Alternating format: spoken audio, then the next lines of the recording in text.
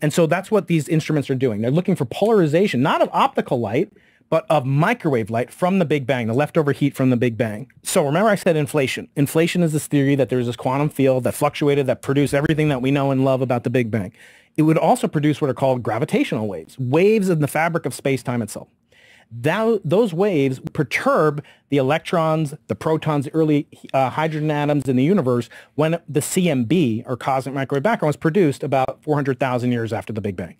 When light interacts with matter, as you see from the glare, it becomes polarized. That matter would be polarized. That matter in its orientation would change depending on how much gravitational wave energy was present when the CMB was produced. So it's actually a gravitational wave detector.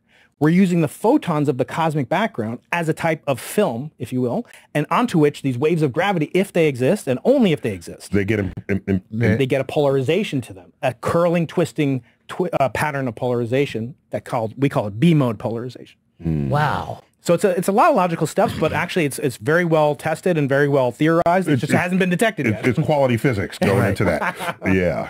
That's super cool, man. Yeah, literally. And we can't use an iPhone. We got to cool our detectors down to my colleague Suzanne Staggs at Princeton. She's built detectors that operate at 0.1 degree above absolute zero. Right. Using isotopes of helium. She does incredible stuff. And they're superconducting detectors. They're basically little thermometers. So, you go outside, and not in New York, but in San Diego, you go outside, you can see the sun with your hand. You can basically detect where the sun is using its infrared and that your skin can absorb infrared heat. Well, so too, we can have detectors that can see microwaves and infrared radiation, but they have to operate where it's really cold. Otherwise, it's like building, the biggest, James Webb Space Telescope and putting it in Manhattan.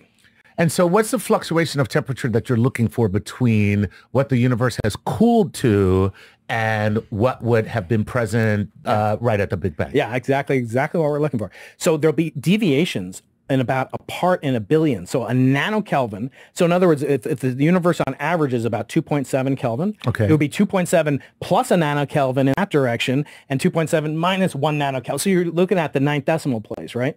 So a billionth of a degree. Billionth of a degree Okay. above absolute from. Wait. And somebody gave you money to do this?